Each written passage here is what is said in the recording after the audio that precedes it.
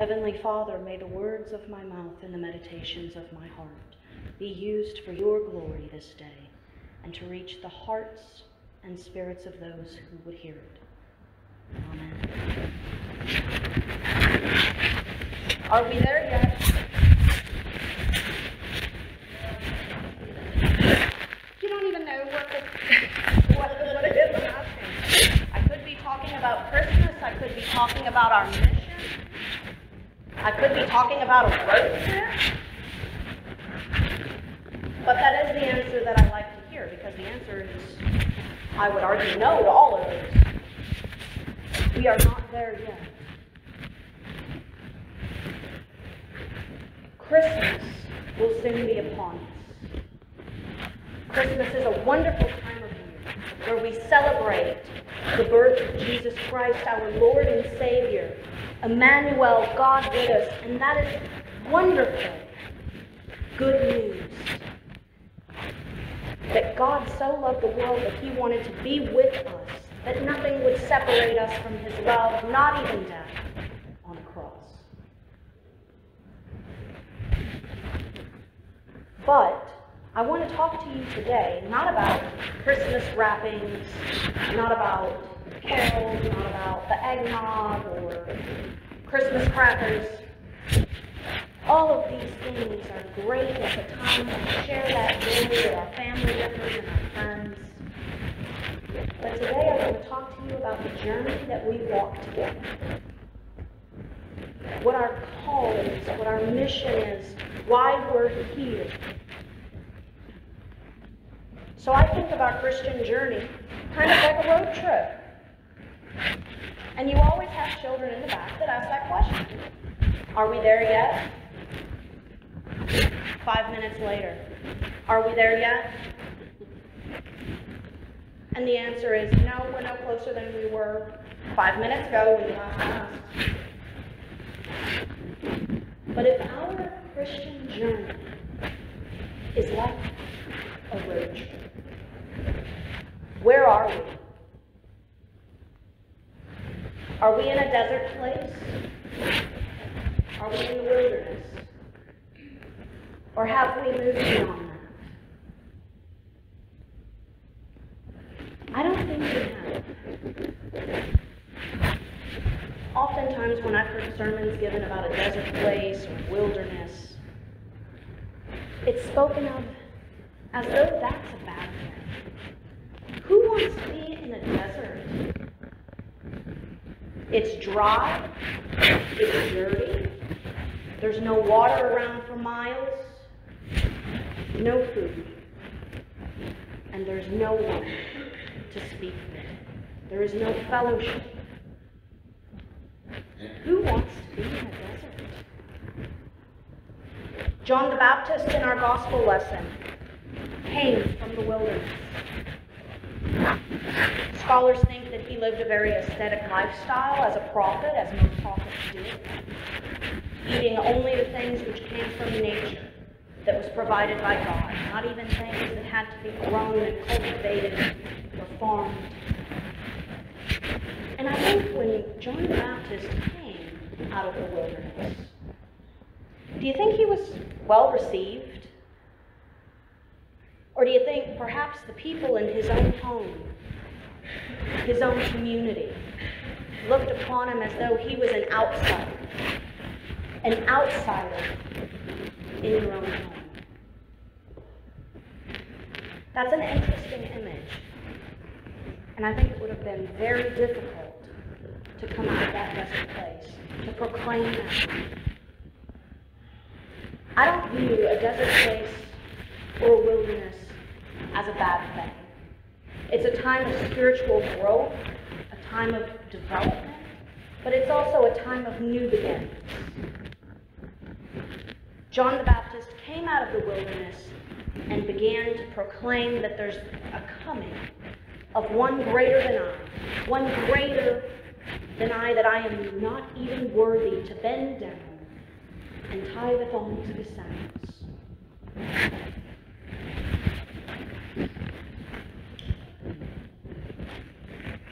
So,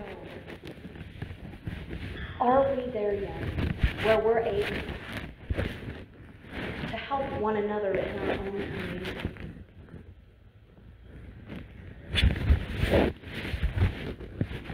Do we lift one another up in love? The United Methodist Church, which is the denomination that I come from, it's not that different from you all here. We have our disagreements within the church. And I would even say that those disagreements distract us from what we're supposed to be doing. To my shock, yesterday I opened up my news feed on Facebook, because that's where I normally get my news. I don't watch television. And I found that the South Central jurisdiction of the United Methodist Church, which I am a candidate in, is suing Southern Methodist University, my university, over the issue of same-sex marriage. As a secular institution, Southern Methodist University has to follow national laws and state laws. And with the last general conference that we had in St. Louis in March, legislation was passed that would require universities and seminaries to screen ministry candidates. And the church, of course, believes they have the moral high ground. But the university is saying we cannot do that, or we'll be in conflict with national law. We'll be sued by the national government for discrimination. Can you see where the tension is? And the church responds back with, as a Methodist university, an institution of higher education that comes under the church, we own your property. You agreed previously to hold our property in trust.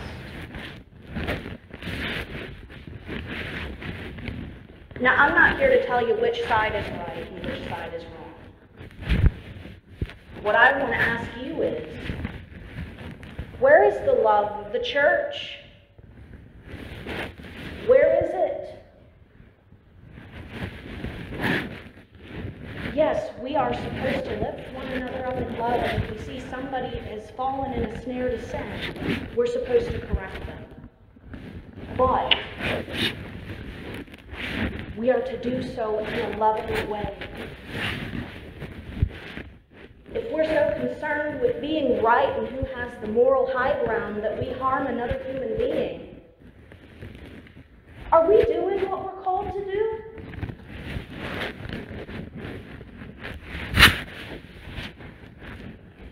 On a local church level, how well do you work together? It's a valid question. Do you work together as a cohesive unit, a team? Do you speak the love of God to the people that sit amongst you? If you don't, the people outside the church will see that. They will see that you don't work together. And if you don't treat one of your own with love, how are you going to treat someone you very love?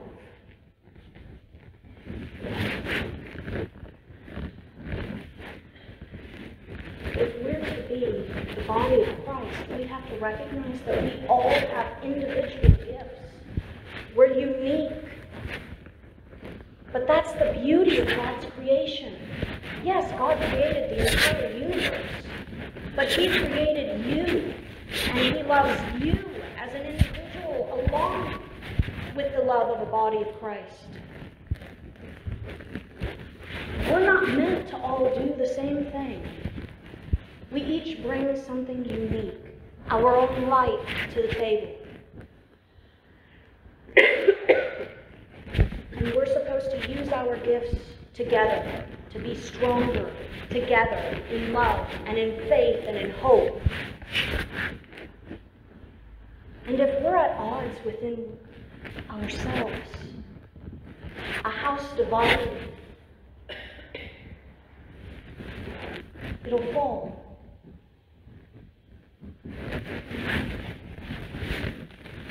And as someone who wants to be a minister in the church, seeing that kind of disagreement within a denomination or a circuit or a local church, that breaks my heart.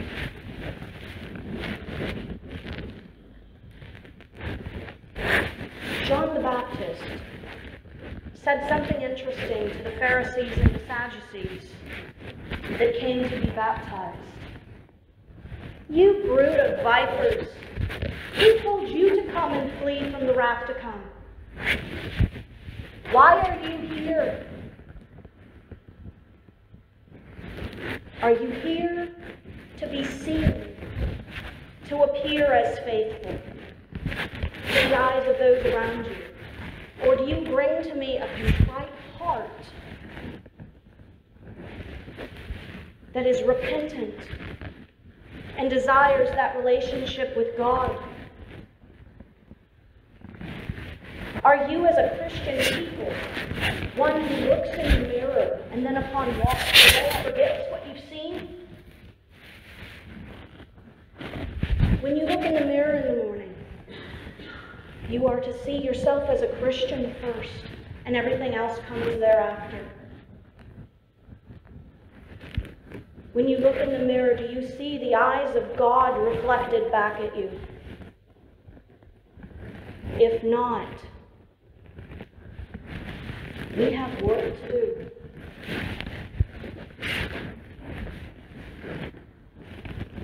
So why are you here this morning?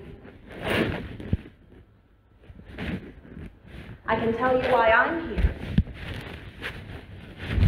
I'm here not only as a minister, but I'm here as one that cares about you. I am here because I love you, and I don't want to see you fall.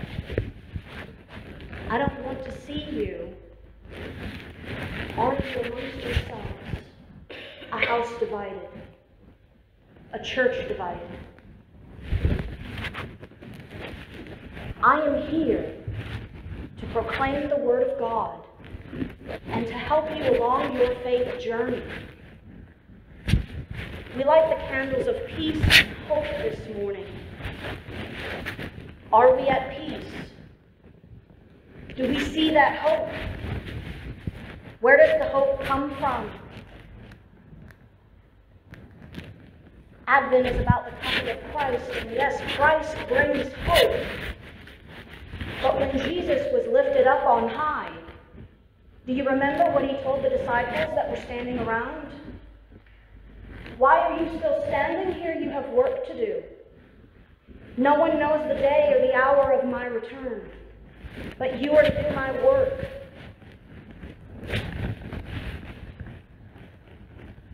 So where does the hope come from? Yes, it comes from Jesus Christ. And it's a gift that only God can offer.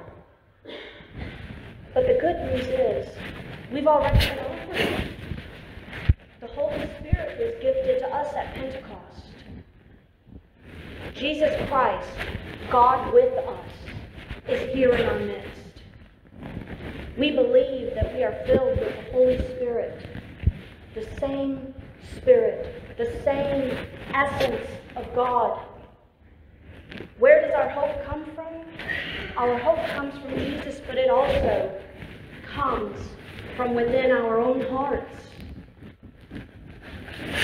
So I'm here as your minister to help you along your journey and to help you realize that the hope that you're searching for, yes, it's in Jesus, but it also comes from within you, within your own heart. The hope you seek is found within you because God has already gifted it. You have the potential to be the hope, the light in someone else's darkness. And that is the good news. It's a gift, freely given. And it's already been granted to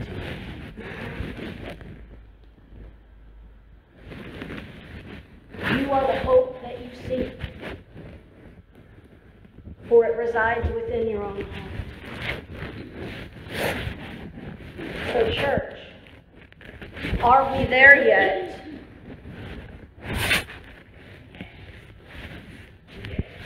We're working on it.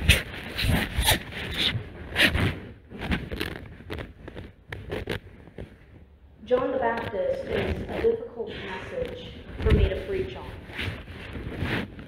Because in order for me to do that effectively, I have to tell you what John the Baptist's message is. And normally I'm not a fire and brimstone preacher, but sometimes sermons are like that. We are to lift one another up in love. We are to support one another in love. And we are the hope of the world. For it is a gift freely given.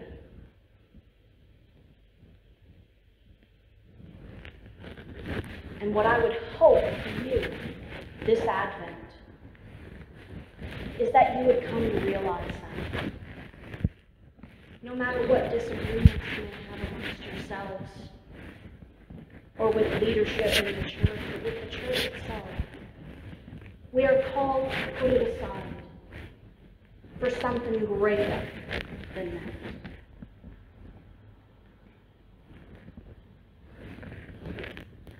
I hope you go forth from this place realizing that you're that hope for another human being. Because that's what Advent and Christmas is all about. And the good news is we don't walk alone when we struggle. We're not perfect, and we don't have to be.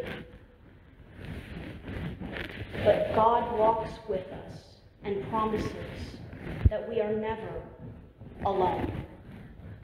And until the day comes when the lion lies down with the lamb, and a rod shall come from Jesse's tree. Everything in that passage is not past tense. It's a rod shall come from Jesse's tree. A lamb shall lay down with the lion, and they all shall be led by a child. It's not even future tense. It's a promise. And we worship a God that keeps his promises until the ends of the age. Jesus is coming, and Jesus is here. We have work to do. In the name of the Father, and of the Son, and of the Holy Spirit.